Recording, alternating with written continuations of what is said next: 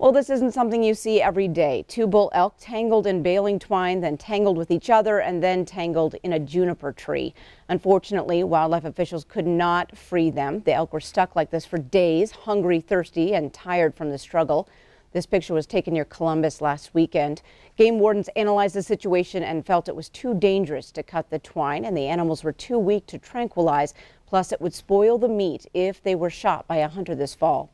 So wardens euthanized the animals and attempted to find where the twine came from. Pick up all your baling twine, but we're not sure where it got picked up. And the ranch where it's immediately next to it, the rancher there says, I pick up my baling twine. I don't leave it laying around. And this obviously was a great big ball of it someplace. Now, the meat from the elk was donated to the Veterans Meat Locker here in Billings for processing and distribution to our local veterans.